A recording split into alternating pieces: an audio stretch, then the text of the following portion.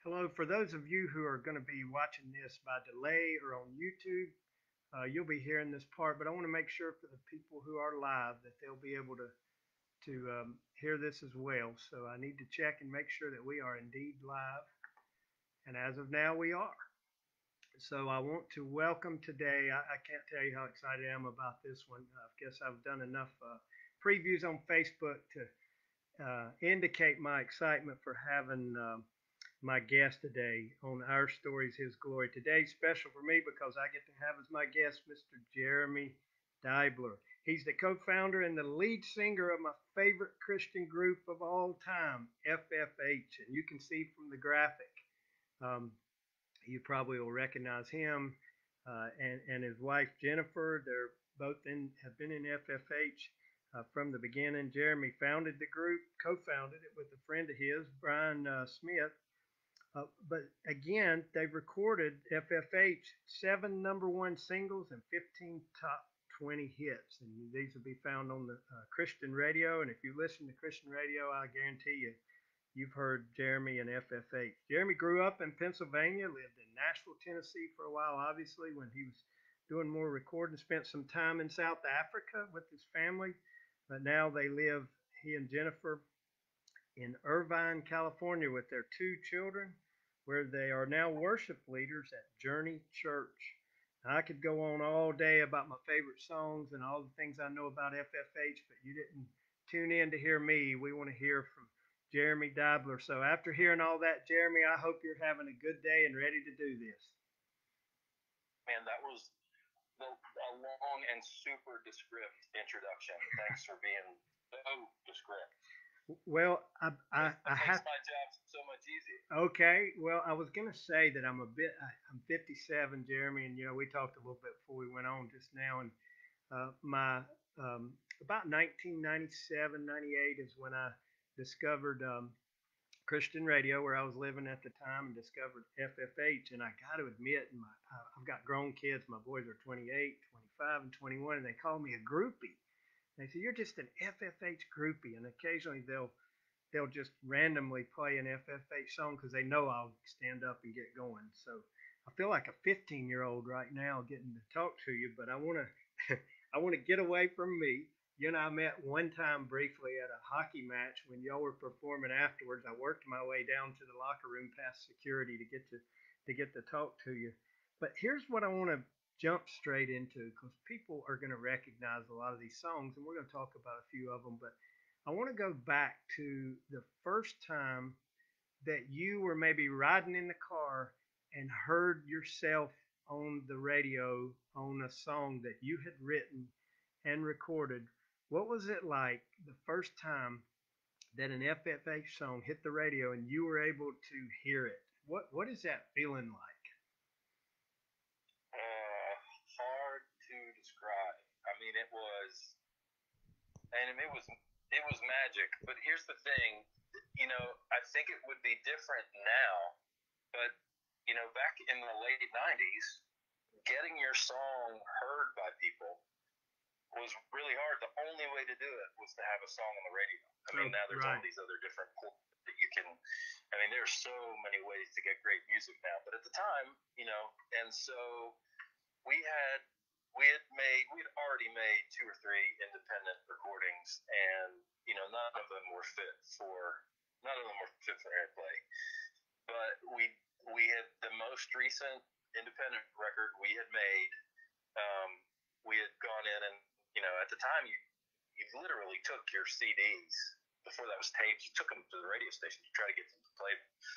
You actually took them to the radio station? Literally. Wow. Or you hired someone to send them. But anyways, we took them to our local station in Pennsylvania. They liked them. They said, "Look, we're probably going to play three songs from this album in the next hour."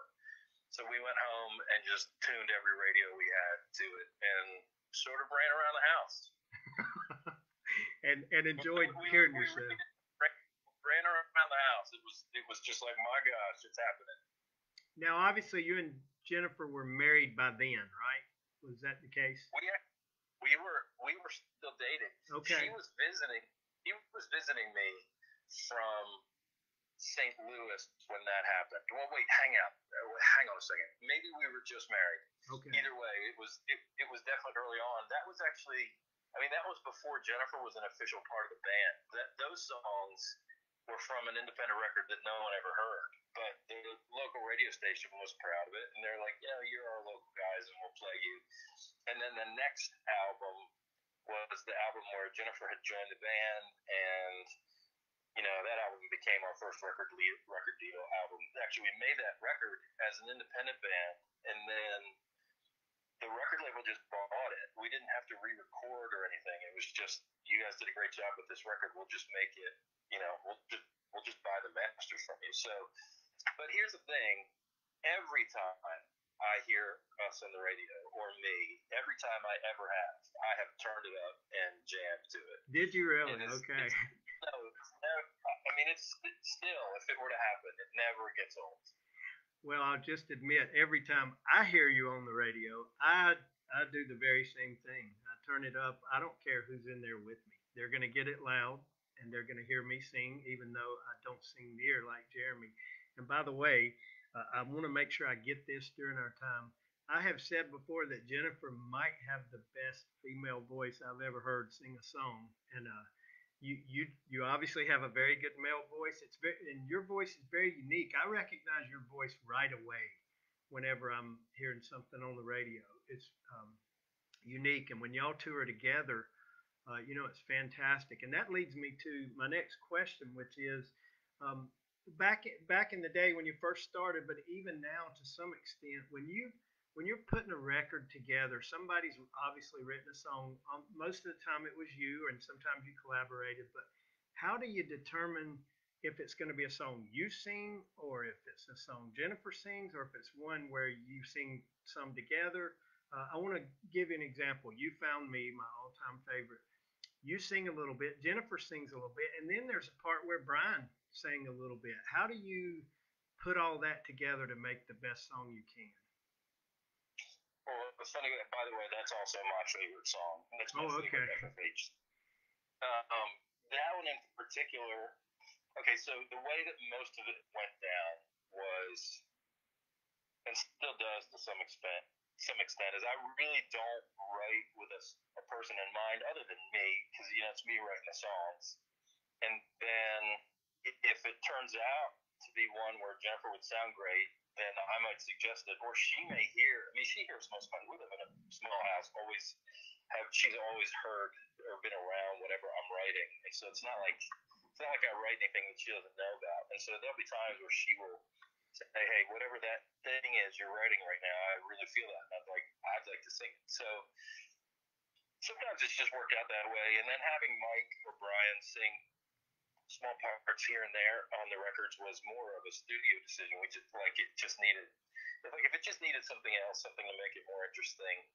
I mean, that's how You Found Me came about. I wrote You Found Me by myself in my office one night. We started recording it, and I was kind of singing it through it. Jennifer was singing it through it with me, and I was like, hey, well, this could be sort of a duet kind of thing. Yep. And then we got in the studio and realized some other stuff could be done better. So, I mean, that one in particular was different. I wrote a lot of songs with Mike Boggs, who I know you know. Yeah. And so the ones that we wrote together, sometimes I would say, because Mike's got a little bit more of a country history, and so does Jennifer. So I would say, hey, let's try to write this for Jennifer to sing it. So a couple of the tunes that Mike and I wrote together worked out good for Jennifer, but there was never, people have accused me that the songs sound formulaic, which I don't know if I can speak to that, but there never really was a formula for us for deciding that stuff. It more was kind of just a work in progress until it was finished. And so when we hear the song, like, and I'll mention another one that's one of my favorites is I'll Join the Rocks, which I'm pretty certain you wrote as well. I can't imagine it a different way. So I can't imagine it not having you and Brian going kind of back and forth in that song. And I'm sure it would have sounded good if you would have sang it all or Jennifer was in it. But it just seems to me that you and the group have a knack for figuring out. So, for example, like one of them had to be when the one where Jennifer sang, I think it's "Go and Follow Love," whatever that was. It was very obvious that was her. So I'm assuming that that was probably written with her in mind, with her having grown up in Oklahoma, being kind of a country girl, those kind of things. But it just seems you guys always had a God-given ability to kind of construct it. But I will tell you that I bet you're going to tell me it's not as easy as I'm making it sound. That songs just sometimes they just pop up, but other times it's probably a grind as well. Tell me kind of how you come up with a song and an album and put it all together. Um, well, it happened. Um, it sort of happened in different ways for different songs. So you brought up "Follow Love," which is one of my favorite FFH tunes, and it's been used a ton at like graduations and Yeah. weddings and all that. So I really liked the chorus of that song.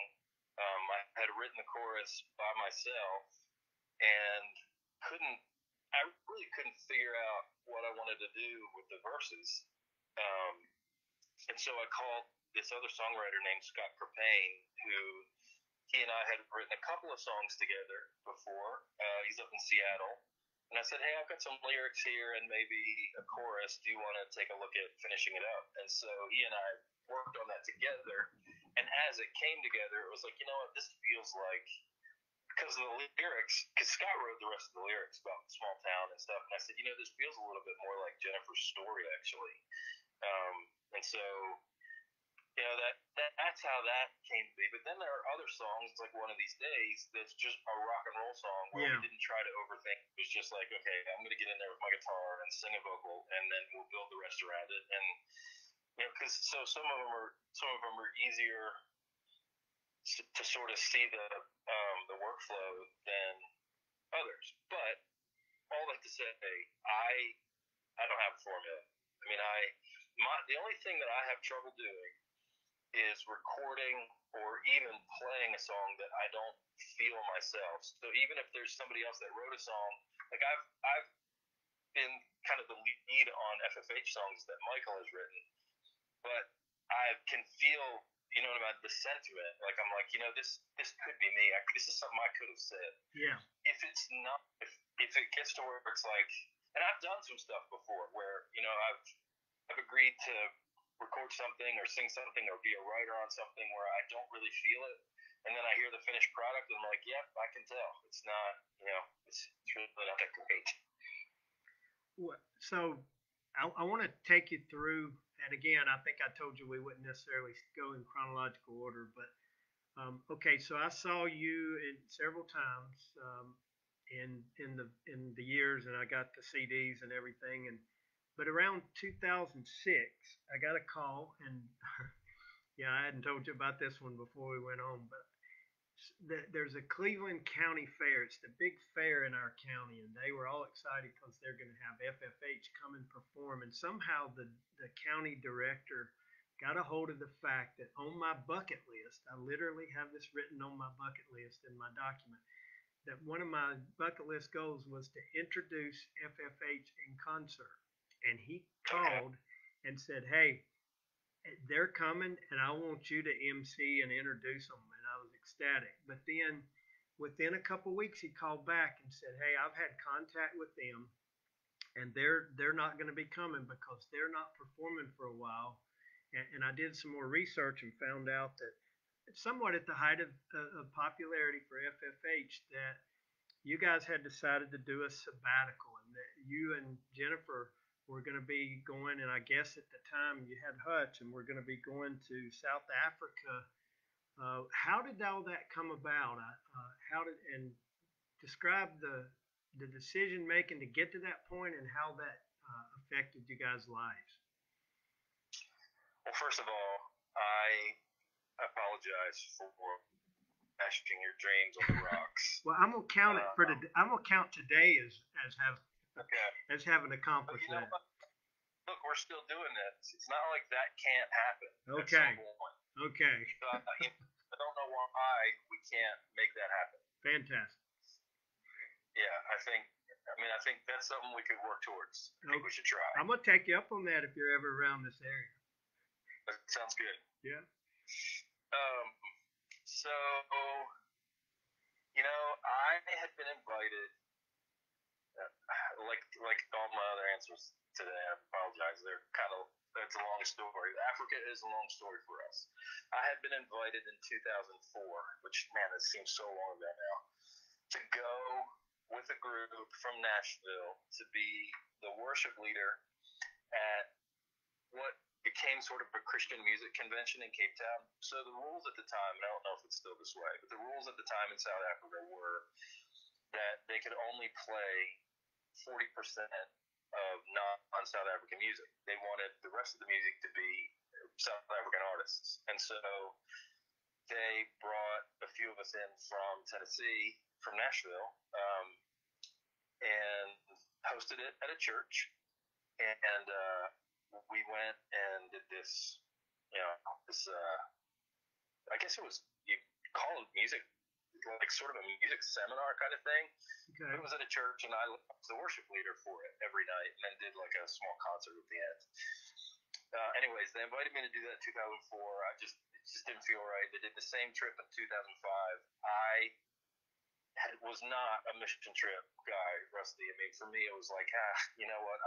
You go do that. I'm good here. Yeah. But I really did get the sense that it was the Lord inviting me to do something different and special, and I just started praying, God, if you want me to go, then I will. Just, it kind of just like, I'm going to go unless I hear from you that I shouldn't. And so I did. I was there for 2 weeks, fell in love with the people and the place, and the host church that was like hosting the event said, would you consider coming back here for a 6-month stint as like, it could be sort of a working sabbatical. You help us on the weekends and you get some rest. And the rest part of it sounded really good to Jennifer and me. Cape Town's a beautiful city, so we'd always wanted to live near water, so we lived near the coast, and we went through the northern hemisphere winter, so we got to skip winter, be in the South African summer. Unfortunately, we tried to pick the spots in the calendar that worked best for everybody, but we knew we would have to probably cancel a couple of things or indefinitely postpone them. And so there were a handful of things that were already booked. We still waited, quite a while to go, but there are a couple of things that were on the calendar. But we ended up going. It was a life change for us. I don't think you can move to another country and rent a house and buy a car and kind of just integrate, like willfully kind of entangle yourself with the culture for 6 months and then have it not stay with you. And so when we came home from South Africa, we had a lot of show offers. Actually, we had more show offers in those 6 months. I think we came back to 70 offers. Wow.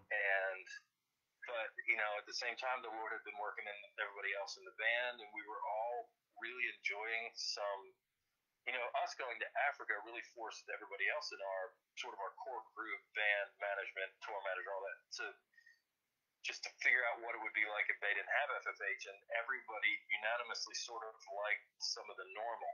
And so we didn't go right back to the band, and then Jennifer was pregnant with Sadie, so we're like, well, let's at least not do it until after Sadie's born. So that was like November of that year, 6 months after we came home. And then I have MS, and I had some treatment scheduled, and it was like, well, let's not do anything until after I get this first treatment, see how my body reacts. And before we knew it, we were a year and a half removed from touring. And when we decided to go back to it, which we did, it ended up making sense for it just to be her and I as a duo, because everybody else had sort of found a life that they wanted, if that makes sense. Yeah, sure. Or that God was calling them to at that time in a different stage of their life, I'm assuming. Yeah, I think maybe God works that way, where maybe God lets us know what God's best is for us by making us want it. Do you know what I mean? Sure, I think some of our understanding of God is skewed because we think that God is going to make us do something that we don't want to do. And I just don't think that's what God is like. I think He sort of puts the want in us a lot of times, and then you know, it makes the process easier. And I think I'm reminded when you say that of Psalm 37:4 that says, "Delight yourself in the Lord, and He will give you the desires of your heart." So what I've seen in my life that could parallel that is when the desires of my heart change. That could be God changing my heart for a different period of my life to do something quote out of the box or just make a change. And so I want to ask you about the MS because you've been inspiration to a lot of people because you haven't been shy about that. But for those who don't know, Jeromy, you do, and I look at them every day. I can't believe how early you get up out there in California because mine's in my inbox by about 9 o'clock. But you do a thing called the daily during COVID where you play at the piano and basically do a short devotion. And I've enjoyed those, enjoy them every day, daily. And recently you did one where you mentioned the MS, and I think this is a great point that I would love people to hear and hear you share a little bit about. You mentioned that your hope came when you found out the truth. And one of your devotions was about hope and truth and how they go together, and that before you were diagnosed, there was a lot of confusion, a lot of fear, and a lot of frustration, maybe. But once you found out the truth, and MS is not a good diagnosis, that's tough, but you were actually relieved and it gave you more hope because you then knew the truth. Share with us about that so people can hear, especially people who may be going through something similar like that. Well, I mean, I know exactly which episode of the Daily you are referring to, and you're right. I do. And living on the West Coast and having the majority of the people who tune into me live on at least in Central or Eastern time is like me. It is tough. That is one thing. If we were to ever move from here, my mornings would get a lot later. But I can imagine. The MS thing.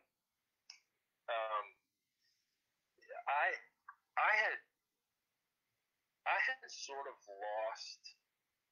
I had none growing up, and then also, I mean, into adulthood. I had never really had anything go wrong with my body, so it did kind of hit me by surprise. I mean, I didn't think about my body much. I did. I mean, I thought about my weight. So when we were on the road, I'd try to get up and get a jog in, or hit the treadmill, and Jennifer did. We did that too, but we weren't like fitness buffs or anything like that. But I also, I mean, still, other than my toe hitting it on the bedpost, I've never had a broken bone. I've never heard of surgery. It just wasn't on my radar. And then one morning I woke up and my arm was numb. So this is the same year as Africa. So this would be 2005. I can't believe it's 15 years ago. Doesn't it fly by? It flies by. Yes. Yeah. And so I woke up one morning, and I remember the morning and where I was because Hutch and I had slept over at our tour manager's house because he had a little boy the same age. And so we went down and had a sleepover, and I slept on Matt's couch. And I woke up, and I was like, man, my arm doesn't feel right. And he was like, sort of just walked home and told Jennifer, I said, something is not right either in my neck or my arm because my arm keeps going numb and I can't feel it. And then, a couple of weeks went by and it was kind of like that, but because I play music, I was having trouble like making the guitar shapes with my left hand. So I was like, I got to really see somebody about this. And so, but before this is kind of a funny story. Before I went to see somebody, and I'm on the spectrum. I'm one of the people that goes to the doctor kind of later than earlier. I kind of wait. I have historically waited till it's more of a problem than it should be. But anyways, we had a trip that we had planned with my mom's family to go to the Jersey Shore, which is the beach that I had grown up going to. And we were really excited because we were going to take Hutch. It was going to be his first time. So we went, and my mom, all the women in my mom's family, they work at hospitals or have worked at hospitals. My mom worked at the hospital. She's also been a hospice nurse. My grandma was a hospital chaplain and a registrar. And so they all think that they're doctors.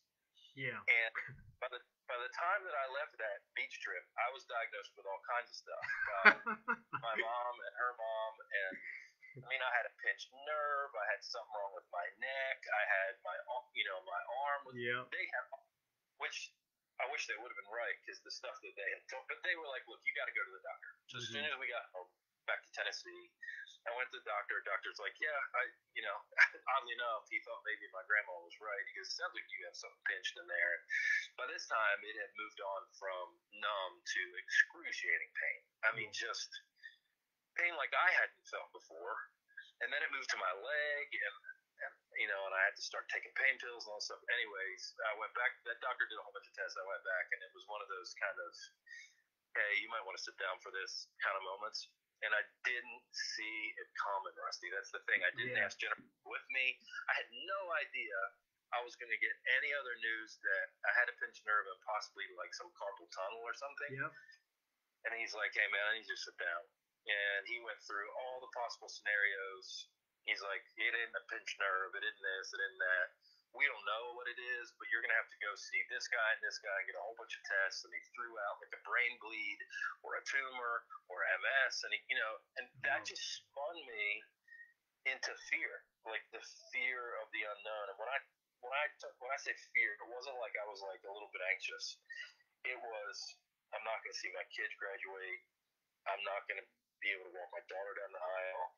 I'm not going to be able to play music. I mean, what about all these people? I mean, it was like I was scared to die. Yeah. And I'd never really faced that before. And it put me into a dark space. And once I was diagnosed, they actually said, man, look, your brain chemistry is not working correctly. You've got a neurological disease. So it makes sense that you went to these places of fear and dread and depression.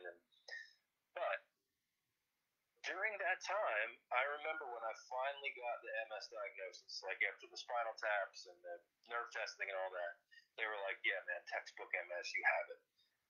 That news did not make me scared. It made me sad. Right. It was like, this is, but it also, there was some freedom in it. It was like, okay, I know what this is. And now that I know what it is, and he gave me some. He's like, look, without treatment, here's your prognosis, and the prognosis was not awesome. Yeah, I can imagine. He's like, I think we can get you some treatment, and not long after that, I got in line for a clinical trial for a drug that's now being regularly used, and I got to be one of the first patients that got this kind of chemo. I got it in 2007, 2008, and Rusty, I've been in remission now for, I don't know, since then. So 13 years. Wow, praise the Lord for that.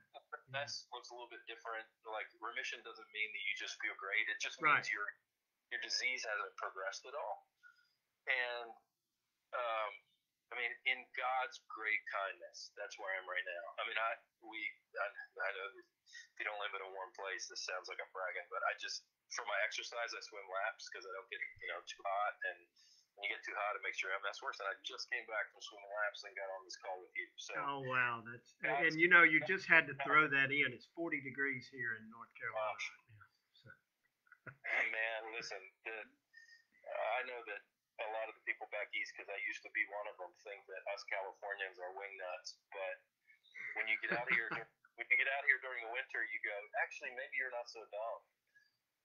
Yeah. So I've got cousins in California that live in Simi Valley, and so I can relate a little bit. I want to let people hear too, because I've got a few other things I want to make sure we get to, but that wasn't the only adversity that you and your family had to face. It's an incredible story of what happened when you were in Nashville in 2010.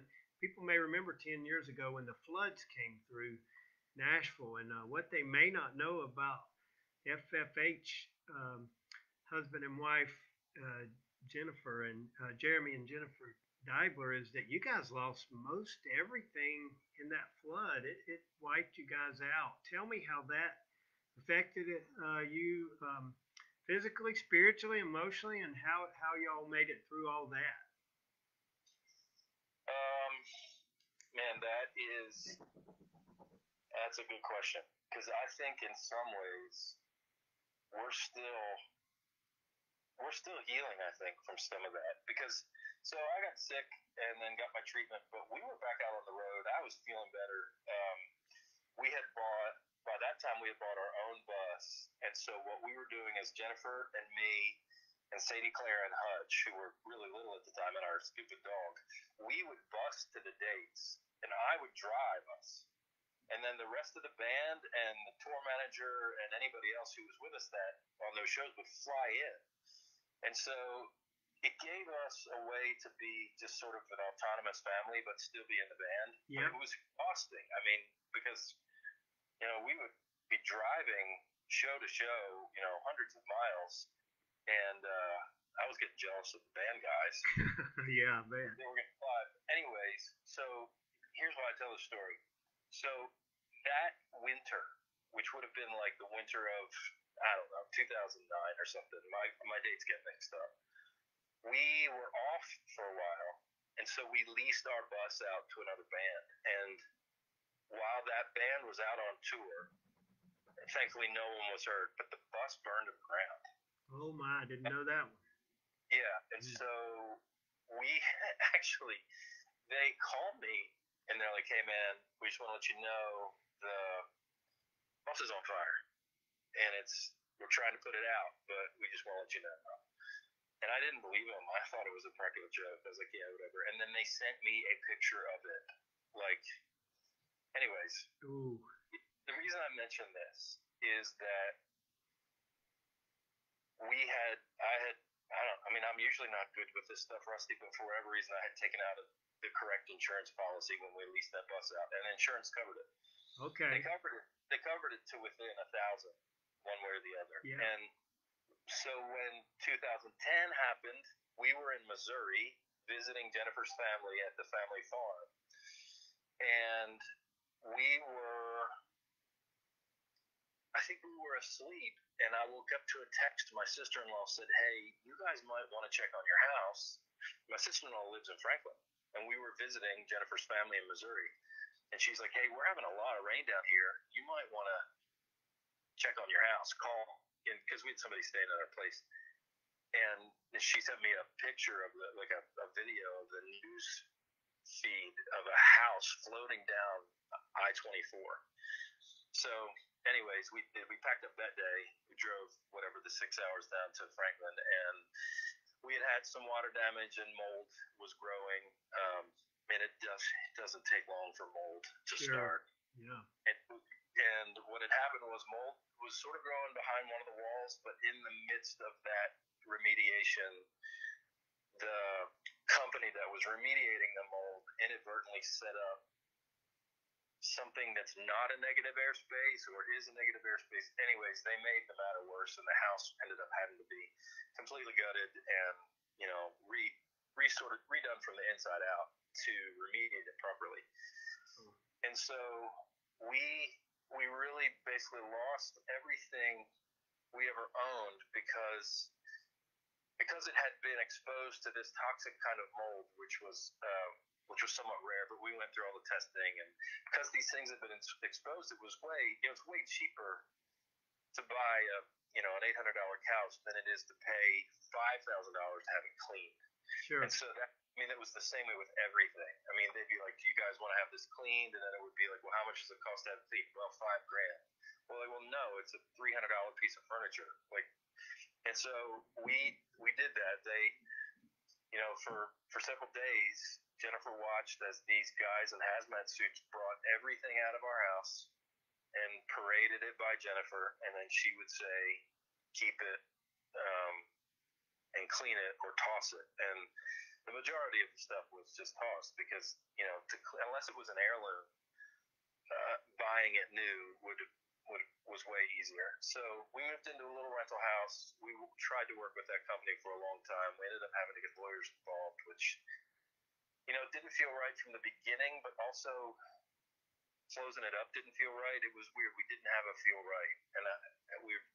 So I don't know. I don't know if we did the right thing or not, but we held on for a while trying to get the money, couldn't. And so it ended up, it ran us completely dry. I mean, we moved out here to California with, what should have been somewhat of a nest egg from touring and royalties, but we just came out here with nothing. Really? Wow. But yeah, by the time we had our house repaired and we were paying mortgage and also rental house and all that. By the time we had it repaired and everything done, we rented it out and then eventually sold it. But by the time we had it, ready to move in, we had spent hundreds of thousands of dollars on it. And so we just had to sort of cut our losses and move on. And I think that's probably one of the things that a year or so later when we started thinking about moving out here, I think we needed, because of the trauma and the drama of the flood, and people who lost their house in the flood were swept away.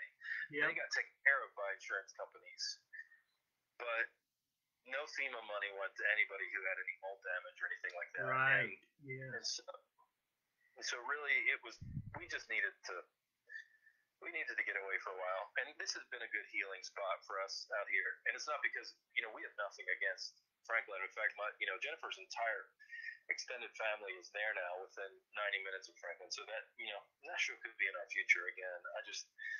I feel like when the opportunity to come to Orange County came up, we didn't have as much tying us down to Tennessee, and I wanted to get some training. I had been a resident worship leader for our home church in Nashville, Jennifer and me together, for 4 or 5 years, but I still wanted to get better at it and get better training. And this opportunity out here at Journey's a smaller church community. It's in Irvine, which is in the middle of Orange County, and it's not super growth motivated because there would be nowhere to grow. Like, there's no property left. There's nothing like that. Right. And so it's a bit more of a restful church worship experience because the expectations are different in a church like Journey. The expectations are more like, well, our growth has to be depth because literally our parking lot is too small to fit any more cars. So this has been great, and that being part of a community like that has been great. And Journey's been generous and put me through a lot of training and got me through becoming a spiritual director and the stuff that I want if I'm going to be helping people, but also the stuff that I want for music and artistry. And I want to know more how our spirits work and what our souls are like, because I feel like it helps us to understand what God is like. And I want the music I make, to help people understand what God is like. Sure. And hey, that's what I wanted to mention at one point in time, that every concert that I went to was not a concert. It was a worship experience, and the concert always had witnessing band members. It always had an opportunity for the gospel for people to, in many cases, I think, respond. So in a sense, your concerts, you were already a worship leader in that context as well. So I'm thinking after, I was able to get you to agree to come on. I looked up the website for Journey Church, and I'm thinking, boy, if I was in Irvine, California, I know where I'd be going, to hear them. But I really believe that. And one of the reasons I wanted to have you on and people to hear your heart is that for you, it's much more, and it's always been much more than writing songs and trying to get hits but it truly is a calling from God, and that's your motivation, not any kind of stardom, not any kind of wealth, not any kind of look at me, but a deflection. When I look at the stage, I could almost see you guys all trying to deflect the glory upwards toward the Lord. And having taken my children to your concerts when they were younger, I just want to let you know I appreciate that and I respect that because that is not always the case. But with FFH, I always knew it was a safe worship experience and a real worship experience for my kids. So I'm assuming that still happens now, just in a different context with Journey Church there. Yeah, it does happen now, but differently. It's probably, when we were out playing concerts, and most of what we did was, I don't want to say highly rehearsed to where it was like insincere, but you know, when you go play a concert for people who have bought tickets to hear what you're doing, they do have an expectation of, hey, Yeah. we want to hear these songs. And so we played a lot of FFH songs. And when we're out playing, I mean, oddly enough, FFH never broke up. I mean, we could easily just start going playing concerts if we wanted to. Yeah. And if and when we do, we'll play FFH songs and figure out ways to make sure that kind of the spirit of the experience. I know that's kind of an ethereal way to say it, but like I think people understand like when I say spirit of the experience, like you could have this when you go to dinner at a friend's house, and on the drive home you might look to your husband or your wife and go, you know, something felt off about that, or you know, you might go to something, or maybe it's church, and you get in the car and you go, you know, that just something just felt great about that. Sure. And so I think what makes like a really great feeling experience is when there's like artistry, when you can watch an artist do what they do well, but then you can also participate in something that is unique to that night. So we purposely I would map out the first 4 songs, and I would almost tell everybody every night, hey, here are the first 4. And then because we played so much music together, and this still happens, I could sort of just, and Jennifer too, I mean, she would kind of give me a nod if she was sensing something, but I could kind of know what the audience by that time makeup was and what kind of the sense of the night was going to be. You know, one of the best worship leaders I've ever met, his name's Travis Cottrell. He leads worship for Beth Moore at her events, and he and I are friends. He told me one time, he said, you know, I just try to stay like one heartbeat ahead of where everybody else is experiencing God. And so that's kind of a good description of what I would do. I would just kind of wait to see, and still do, and then insert things into the moment that are, you know, people can participate more and kind of express the way they feel towards God. Now it's the opposite. Now most of it is corporate worship music that I play at Journey, and then I have to figure out ways to insert artistry music where people can just sit and listen to. Right. But we're kind of dreaming and scheming about that a little bit now, because COVID, I think, is going to have a lasting effect on the way people want to worship together. I don't think people are going to want to come back to church indefinitely and have it be the same as it was. I think they want to have an experience with God. And that doesn't mean we have to like throw the baby out with the bathwater, but I do think that at Journey we might try some things that we wouldn't have been able to before, because it's been a year for people out here anyways to have been to normal church, and I think they'll be more open to it.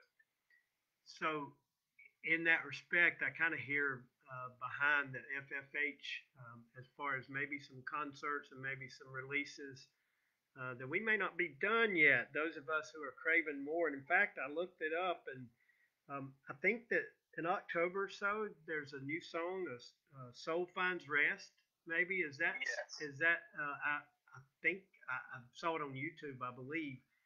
And I want you to tell me about that, and maybe what might end up happening with, you know, going forward for FFH. But I also want you to tell folks, especially like me, the best way to be able to purchase, because I know things have changed in this wacky world. I used to buy your CDs. Is it iTunes, Spotify, Google Play, YouTube? What's the best way people can get FFH and Jeromy Deibler? I don't know anybody who's manufacturing like actual product anymore. Just you can go.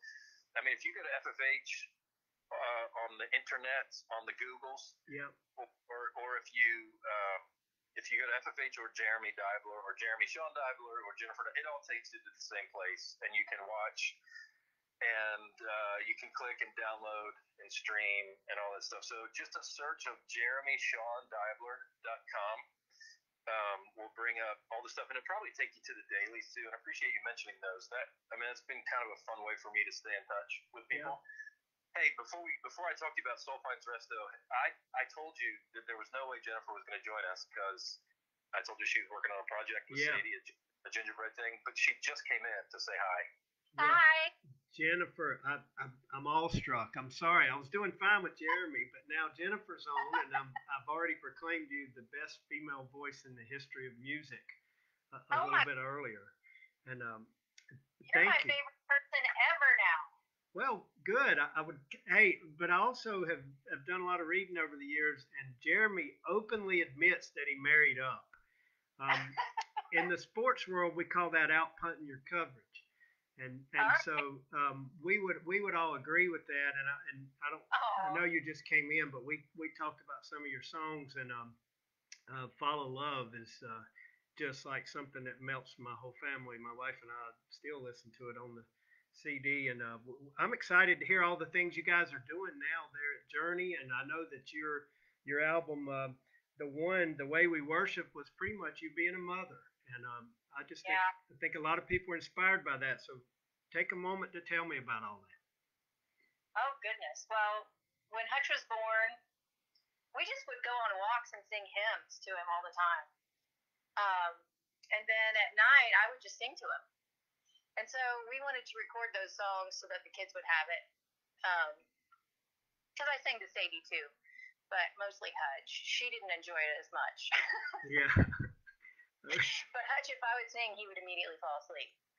Um, so Which I'm is, not, wait a minute I'm now. not sure what that says, but I know. I was gonna say, like, I don't fall asleep when you begin to sing, but I'm assuming it was because it's soft and wonderful, and it was mom. Yeah. so we just wanted to record those, and so we made it into a record, and we called it The Way We Worship because I worship with a lot of those hymns. I grew up with them. We both did, and so those are worshipful to me. So, if I may, and I don't want to I want to honor y'all's time because I know it's precious time, especially with your family. But in all seriousness, Jeromy was very fortunate to marry up, as we say. But what attracted you guys together as far as like we have music in common? At what point in time is like we're going to be married and have a ministry together? Oh gosh. I made you. Yeah, he made me. I mean, so That wasn't what I was expecting to hear, but go with it. well, we met in Nashville and then kind of hung out all week, and I could just picture us together. It was weird. Um, but I didn't sing in front of anyone. Like my parents, maybe, only. But and my mom would try to get me to sing in church, and she offered me, "I'll give you $100 if you'll sing in church." And I was like, "No Well, way." you would have been a professional at a young age. That's right. And so when I met Jeromy, we would sing together in the car,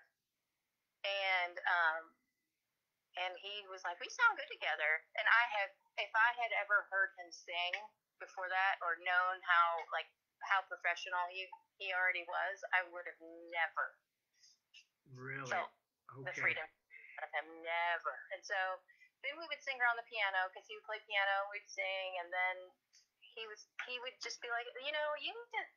He kind of just forced me into it. Well, there was one day in particular. So we had a mutual friend that we met when we were attending a camp meeting. This wasn't playing music at it.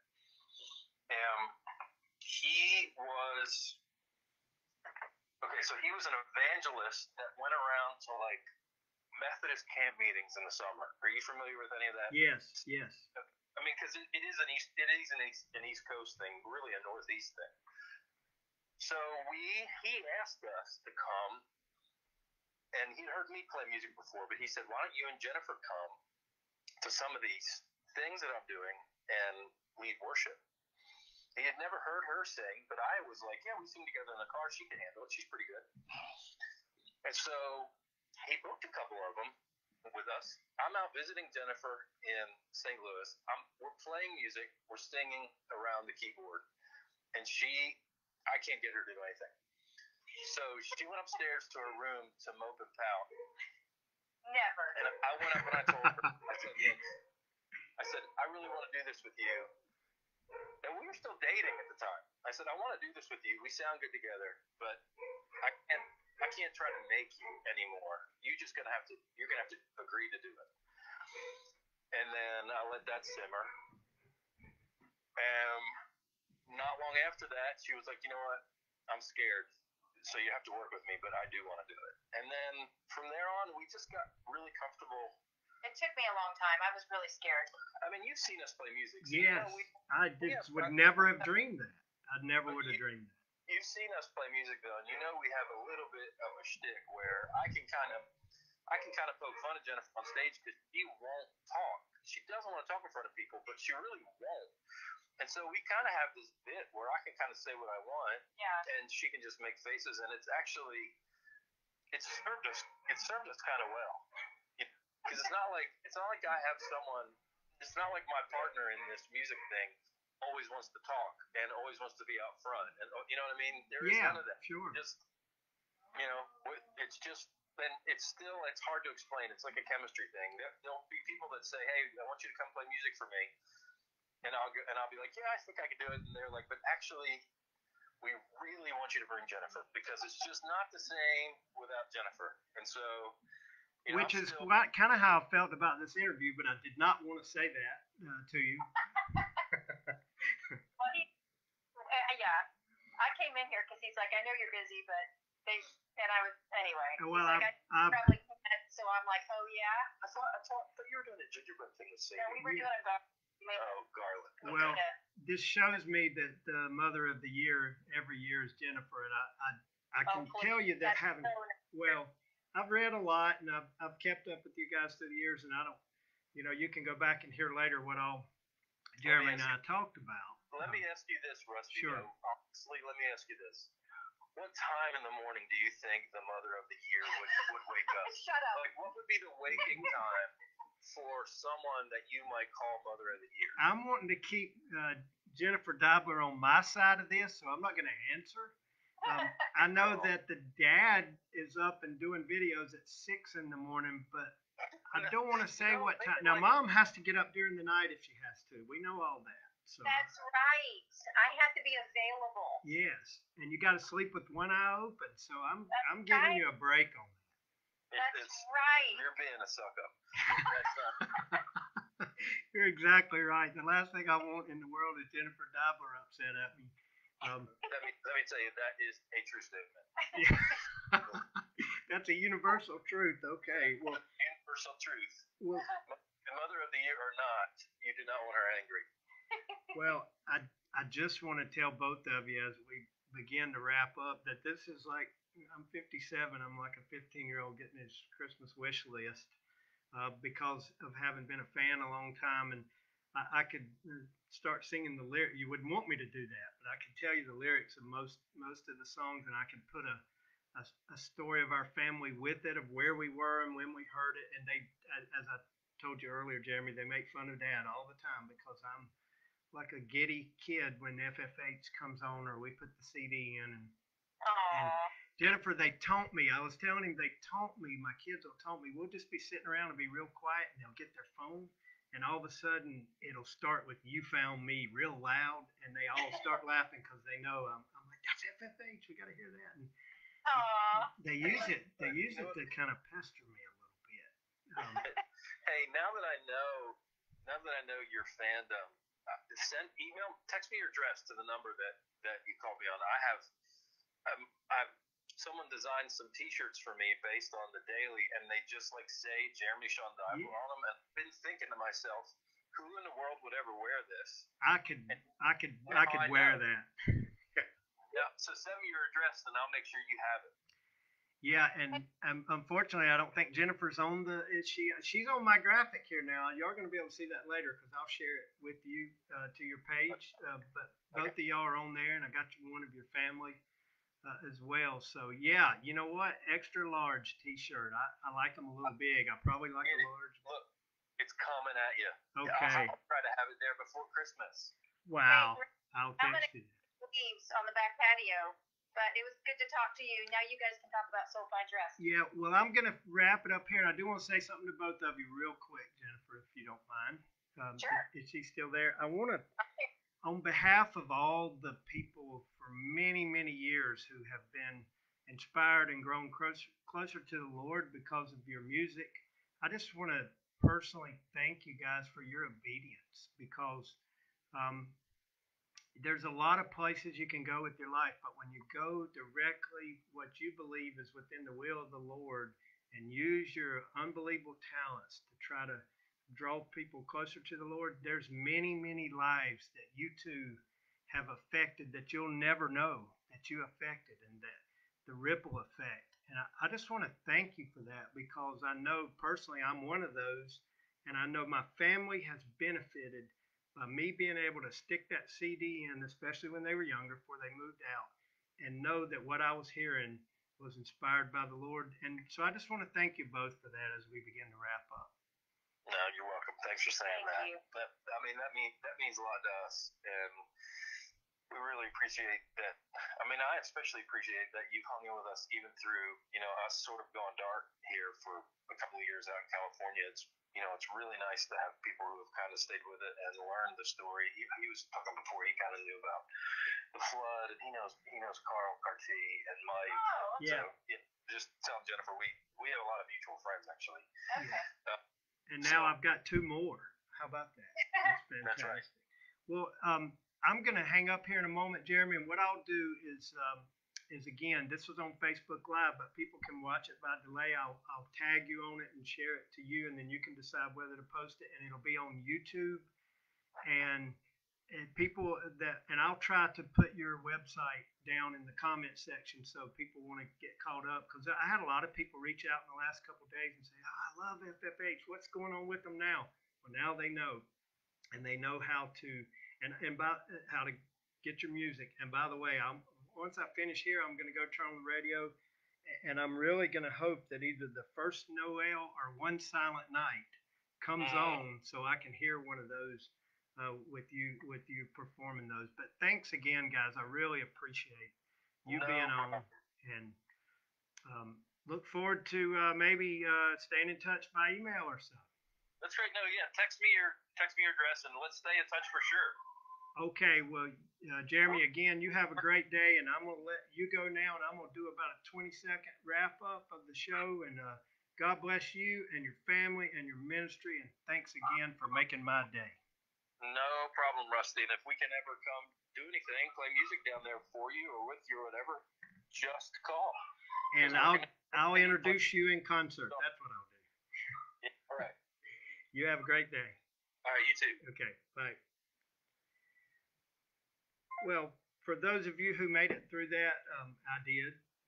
I can only tell you that was one of my favorite ones that I've ever done, because not only did I get to talk to Jeromy, but then Jennifer came on, and I'm going to go get my CDs and just start listening to them. What a great Our Stories, His Glory. Not all these folks, have sold many, I think in the millions of CDs and things, and yet you heard their struggles. Jeromy shared things that he went through with MS, and then with the Nashville flood. Human beings who had to reach out and trust the Lord. That's why everybody has a story, and our stories are for His glory. Thank you for tuning in. I'll be back soon, if the Lord's willing and the creek don't rise. God bless.